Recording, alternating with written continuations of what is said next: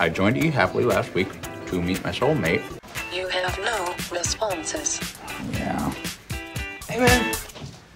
Hey, Jorge. Just checking the hockey scores. We are the only two freaks from high school to never be married. Doing it long, doing it strong. Saturday night, we're gonna do it. We're gonna do it.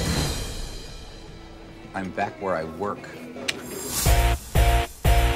Please, God, help me find my soulmate before I'm hit by lightning. You have one response.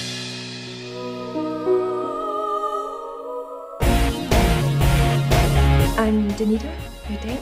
You're gorgeous and amazing. Why the hell are you here? Can we just go back to your place now? Never seen a man weep and climax at the same time before. Thank you. She's like a 10, right? You're like a 4. She just likes me. Nope. No, there has to be a reason. What's going on? I'm married. How you doing? We have to kill him, Ricky. That's the only way we can ever be together. Yeah, okay. Ricky, she's married, and she wants you to kill her husband. I know, but everything else is perfect. I just figured you'd help me. You can hold me big. All you have to do is kill a guy while his back is turned.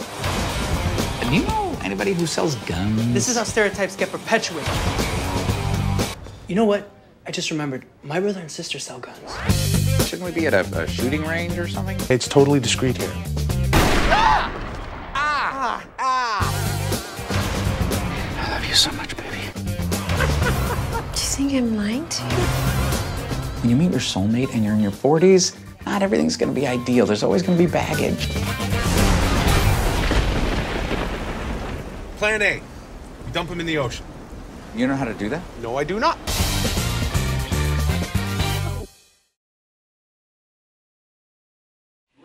Hey, what's happening, movie fans? I've got an update on the comedy sequel, Ted 2. The film is now in production and on track for 2015 release. Mark Wahlberg is back as John Bennett, and Morgan Freeman and Amanda Seyfried have also joined the cast.